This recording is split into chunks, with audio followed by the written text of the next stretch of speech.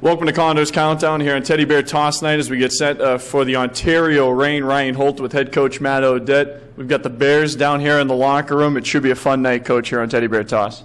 Yeah, it always is every year. I think the guys are excited. We know it's going to be a packed house, great atmosphere in the building, and we want to make it rain Teddy Bears.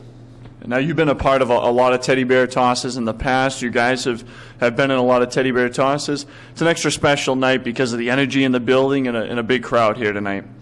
Yeah, it's always a big crowd. You know, we get great fan support in general here, and tonight's going to be, an exceptional crowd, packed house, and guys get up for these type of games. It's a good cause to get teddy bears for the kids, and we want to get it out of the way early and cover that ice with teddy bears. Is there any talk around the locker room of guys, looking to go out and score that goal and have that memory here in Condorstown? Yeah, I think so. It's something that they can remember for a long time, and if it makes guys drive the net a little bit harder looking for that goal, I'm all for it. So, guys are excited. They want to be the guy who scores it, and it'll be interesting to see who it is. On a side note, there is a hockey game tonight, and how do you guys go about beating Ontario tonight?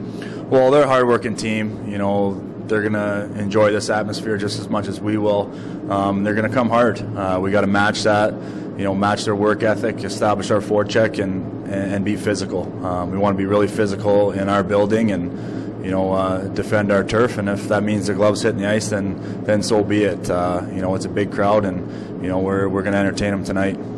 The guys played with a lead in the game earlier this week against Alaska. Couldn't hang on to it, but what do you tell your guys after a game like that in the couple of days leading up to the game here against Ontario? Well, we're a young team. We're learning how to win. I think the positive of that game is we outplayed a really good team in Alaska for 40 minutes, and we kind of let us slip away in the end. But we're taking the positives from that game and moving forward. And tonight's a new night. Brian Pitton gets the start in net tonight for the Condors. He's looking for a good start.